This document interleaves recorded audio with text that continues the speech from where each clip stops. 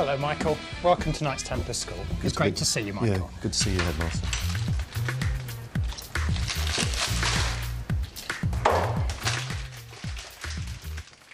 At the end of this building is the Food Technology Department, and that's where you'll be based today. Yeah, and I believe we're serving lunch in the library for the governors. You and the Year 11 students will be cooking the lunch for us. Absolutely, the students will be fully involved in cooking with me. Yeah, do the pastry in one batch, but do the frangipane in 2 batches, I think. Is that all right? Risotto's here as well. They've got 2 things, but there's 3 of them. Michael sent me a list of menus, and then I went shopping yesterday afternoon, and then we had to come back, and Jill and I spent a long time sorting out the trays and getting them made up according to the recipes. But it's little things like the flowers, you've got to remember the flowers, and checking that all the governors have been invited and bits and pieces like that. You've got the menu written up on the board. Yep, and who's cooking what? I just sort of kind of went along the spring Mediterranean route, which is, you know, the cuisine I love to cook anyway. And if I love to cook it, then that will enthuse the children and they'll want to cook it as well. My rosemary's not quite good enough in the garden yet. It smells lovely. And that's a cheap and cheerful balsamic, is that okay? That's from Medina, so it can't be bad. Oh, I read that, so yeah. Yeah, the only thing, I've got chicken stock. Because we don't have any vegetarians today, so then it's suitable for everybody. I see we've got the service dishes laid out. This is a lovely dish, isn't it? It's going to look great. I've got 2 pavlovas, because I thought one would be a bit mean. No, so two's absolutely fine. And the shape of the dish is wonderful, so that's going to look great on the buffet.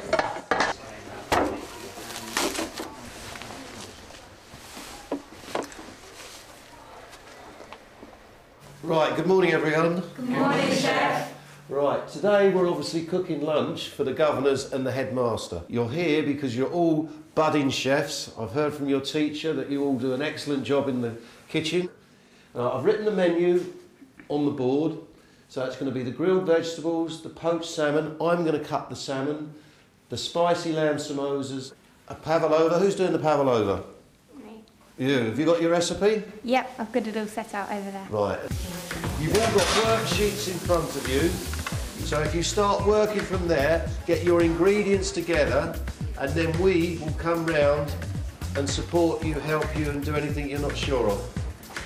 One of you, Kim, chop the onion, mushrooms. Just take the bottom of the stalks off and wipe them with a damp cloth and then slice them. Yeah.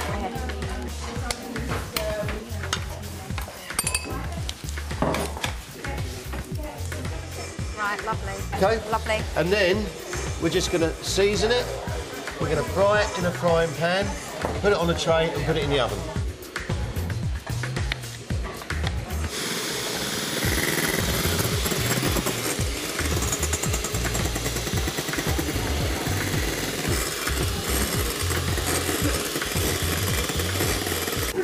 I'm doing salmon with asparagus and cucumber. That's going to be a starter. I'm just cooking the asparagus for a minute and then we're just waiting for some orders from Chef. I'm spreading out the meringue so that when it's cooked it will make like an oblong shape, meaning that I can spread on the filling and then roll it. I'm not really worried about the top appearance of the meringue because when it's rolled it will come out like a nice even texture. So this is going to have double cream and strawberries with it when it's rolled. Roll along the top.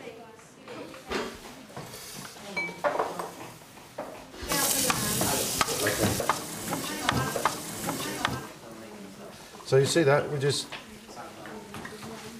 come underneath. It looks good, it's nice and pink, isn't it? Just take a little bit of butter and butter the tray.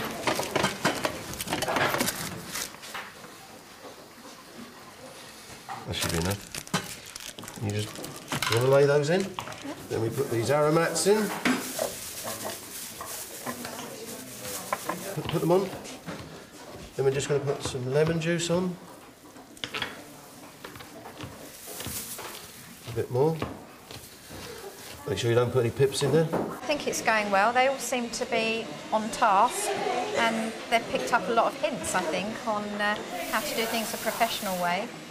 It's interesting that he's saying, you know, do it all very fast at the beginning and then you can slow down at the end, where in lessons sometimes they think they've got all this time and they dawdle around and then it's a mad panic at the end. So he's got them doing it the other way around. Got them really getting on first. How are you looking? Put some chilli powder in there. How much? Okay. Have you put any in yet? No, not yet. I'm not sure. Do you want it to have a kick, yeah? And we're going to serve sour cream with it, so it's going to be spicy, but then the sour cream will cool down your mouth. Okay. Do you like spicy food? I love spicy food. Do you like spicy food? Oh, I love spicy food. All right.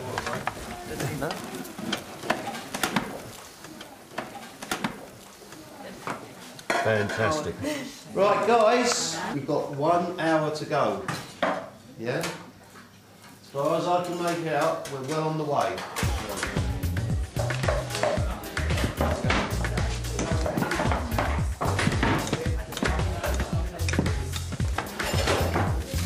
All right.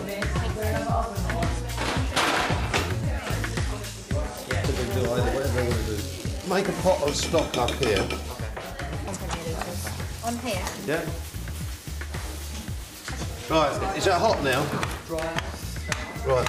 Just a bit. Can you move your Yeah. stock now then, please? Because you've got 2 worktops, I've got 1. Here we go.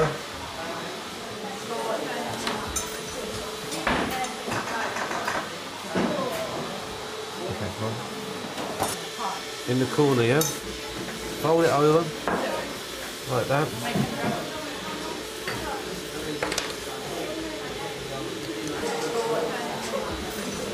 That last bit. Over again. And then brush it with oil, and then we're going to put them in the oven, yeah? Yeah, there's quite a small one. Yeah. So you want 16 small ones, and then slice the rest. Okay. Right.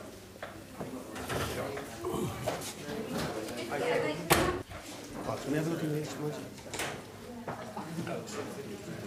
how's my samosas? Good, Chef. We've got a lot of dishes going on, and they all need a lot of attention at the end. And the chef's managing to whiz around all of them, and he seems to be everywhere, which is great. Yeah. Don't keep stirring it. The more you stir it, the rice releases the starch and it thickens it. That's it. Don't keep stirring it. Okay. Right. Add some parmesan. I want some more stock. It's getting to the stage now where we should be getting ready to plate up, and they're still working, so I'm just hoping it's going to be on time.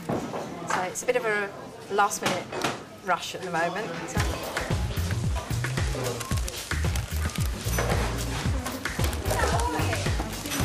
One over here.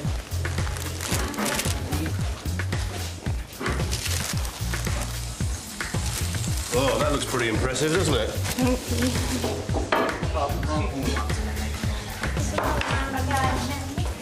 Looks fabulous, yeah. Really pleased with them. And they've done me proud. Go on then, down it goes. So the starters are down. We've just got the samosas to come. They're the last starters. And then the others are going on the hot plate.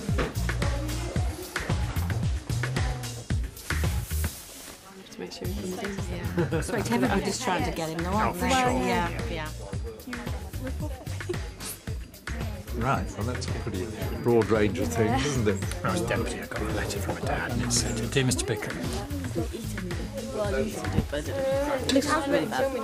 Ladies and gentlemen, we've got one of our pupils here who's going to read the menu to you, and then after she's read the menu, I'm going to ask you and I'll explain how the lunch is going to work.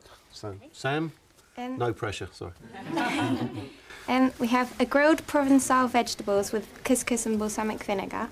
Then we have spicy lamb samosas with sour cream dip, poached Scottish salmon with asparagus and cucumber, and then chicken breast wrapped in parma ham stuffed with mozzarella with a tomato and leek sauce, served with new sauté potatoes and spinach, mushroom risotto with peas and green beans, and then a rolled pavlova with fresh strawberries, apple flans with almond and cream, and then coffee and biscotti biscuits. So what happens after year 11 with the food technology here then? Most of our sixth formers will go on to university, and they see subjects like maths or French or chemistry as being a better passport to a university degree course than doing a post-16 course in food. It's interesting to see that we kind of have that perception that something practical is not academically worthy enough of putting alongside your other A-levels to go off to university with. Just want to say, you're not going yet, but you did a fantastic job today. Well done. The good thing about doing a lesson like we did today is they actually see the guest's reaction. They get feedback from the guest who was saying how wonderful it looked, how good it tasted. They worked very much as a team, and they sort of did a whole range of activities. So it wasn't just one activity in the classroom, there was like 10 or 12 activities going on. And I was very proud and very pleased with what they did. It gives you a focal point, and if you can sit down with your family or with your friends and sit down at a table, food is so important. And I want to get that message across to the young people that food, you know, and cooking is a life skill, but food as well is going to be a huge part of their lives. The whole social event of eating. The whole social event and really eating healthily, yeah. it's just so important. Often if children are surrounded by their peers and trying different dishes, they'll try things that they wouldn't otherwise eat at home. They say, I don't like that, and they won't even touch it, whereas if they see their friends eating it, they may well try that, and it will open up their sort of... Do you agree with that? ...tastes. Do you feel in the classroom you're more willing to try different things? Yeah. I'm glad you said that. Yeah. We've been practising that one all morning. I did enjoy it, and I was a little bit apprehensive because you know top chefs, you see them on the television and they're sort of a bit prima donna-ish sometimes, but he wasn't at all like that. He was very down to earth, he was very easy to work with, he made me feel very comfortable, he made the children feel really comfortable. So I think it was a good experience for them and for me as well. They think like that it's all easy, just practical, no theory or anything like that. And like, because I play in a rugby team, I get quite a lot of stick for it because it's a bit of a difference, like cooking and playing rugby. So I think they think it's a DOS lesson, and they think the theory side of it isn't as hard as it actually is. Can we go like that? I'm really hungry. Cooking, you like socialise with people more than you would like in some other lessons. it's different people than what you'd normally hang around with. Yeah. Like you get to sort of merge with other people that you've never really hang around with on the school field. Well, I've actually had quite a long chat with Pat today, and she does tell me she's going to do another year. But I don't know about the year after that. Well, I'm due to retire. I should have retired a year ago. I've already committed to another year here. There's a shortage of qualified teachers, and don't want to leave the school or the pupils in the lurch, really. But while I'm enjoying it, I'm still doing it, but it won't go on forever. We've got to train more food technology teachers, and we've got to make sure that they're recognised within the school as a vital member of the teaching team.